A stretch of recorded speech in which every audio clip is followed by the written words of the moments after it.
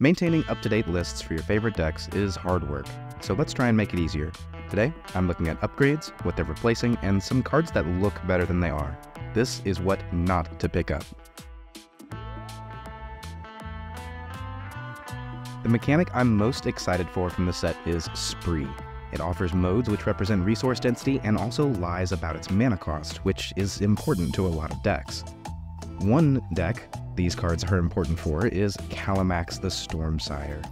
Kalamax uses red copy spells to copy, red copy spells infinitely many times and grow infinitely large. It also uses modal spells that protect the deadly dino when we need to, and otherwise profit when we don't. Once large and in charge, Kalamax needs to be able to go through enemy blockers, either with evasion or sweepers. For those reasons, I'm picking up these cards. 3 Steps Ahead can protect Kalamax, or draw through the deck, or both, while Return the Favor is likewise an Infinity Enabler and a protection spell, while Trash the Town is card draw, evasion, and can threaten additional commander damage knockouts by growing Kalamax in the mid-game. They'll be replacing these 3 cards in the deck. Hunter's Insight draws many more cards but requires an unblocked Kalamax, and is virtually useless at all other times. Aether Gust has been a pet favorite card of mine for some time, and it's served me well, but ultimately its utility does not begin to compare with what 3 Steps Ahead offers. One card I'm not including, though, is Caught in the Crossfire. It is very similar to 3 other cards in the deck, but unlike these cards, Caught in the Crossfire ignores significantly more creature types, and will likely leave more creatures on board than we really want from these spells.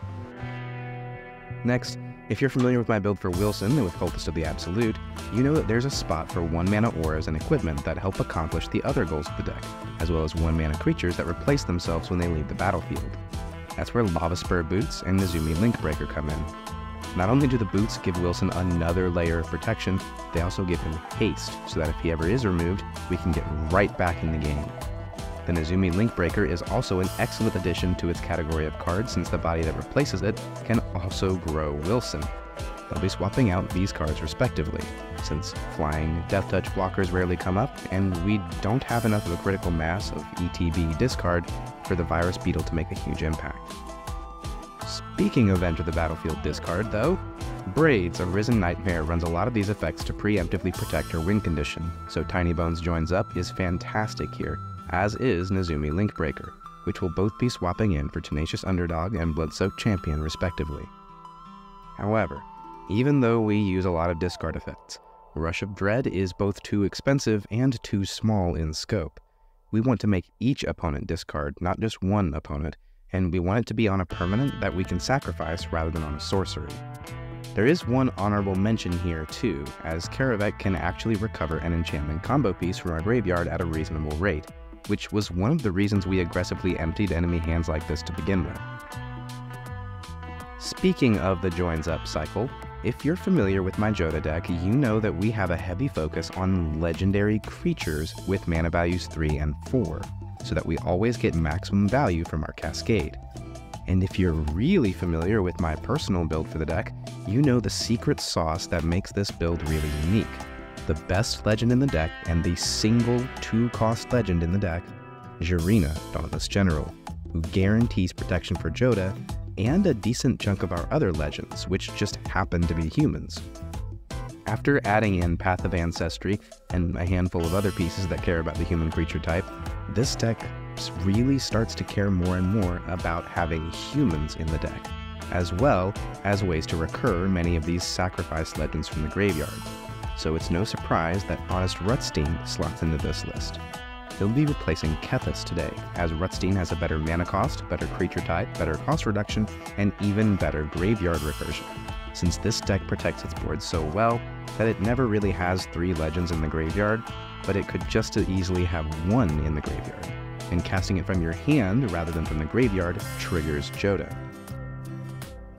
Even though Annie Joins Up is not a legendary creature and we have a heavy emphasis on creatures specifically, it is making it into this deck.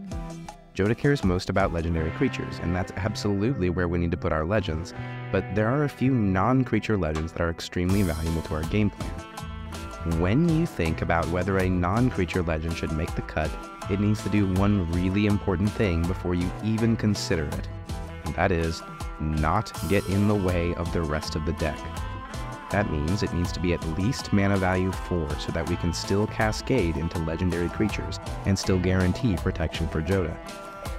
Great examples would be Urza's Ruinous Blast, the Great Henge, and the Indomitable. For these reasons, the other join-up cards will not be making the cut. The only other card that would be eligible is Rakdos Joins Up, and we just don't need to spend 5 mana on this. Both of these effects care about really being in a sacrifice deck a lot more than this deck is really meant to be, so we'll be passing on it.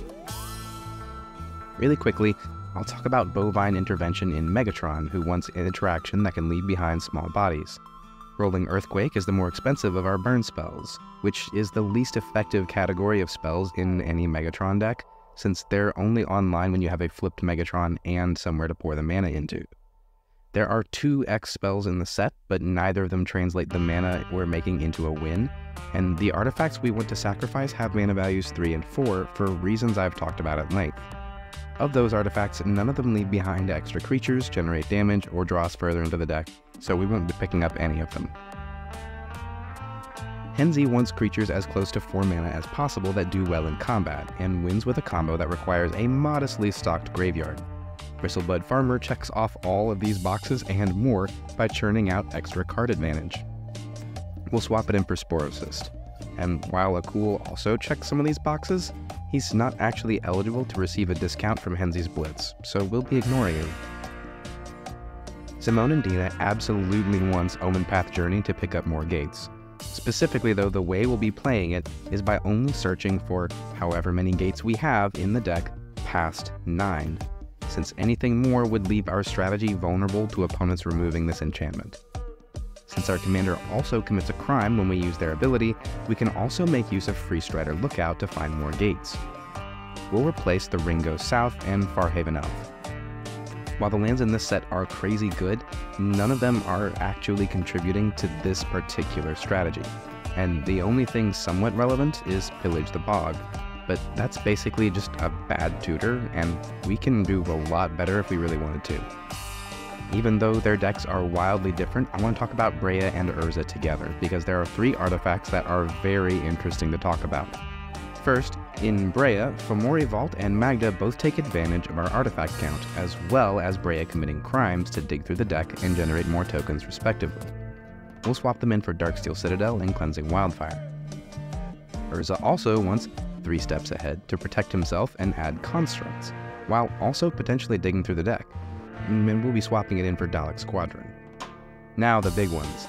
Esoteric Duplicator, Simulacrum Synthesizer, and Worldwalker Helm all have very relevant text for artifact-heavy decks. But I think Breya really only wants the Duplicator and Helm, since the Synthesizer doesn't natively make those constructs from blinking on many things other than Breya herself. Meanwhile, the Helm turns out tons of artifact fuel, and has an ability we can use to make new tokens without having to spend additional cards. The Duplicator is just fantastic by itself, but if you paired it with Krork Clan Ironworks, not only would you have the makings of a combo, but you also protect your board from interaction by bringing them back at the end step. Urza, I think, only wants the Helm. It's not a sacrifice-heavy deck, so the Duplicator has limited use, and many of our artifacts are tokens, so the Synthesizer will always underperform. But the Helm can turn out extra constructs as well as extra power on those constructs.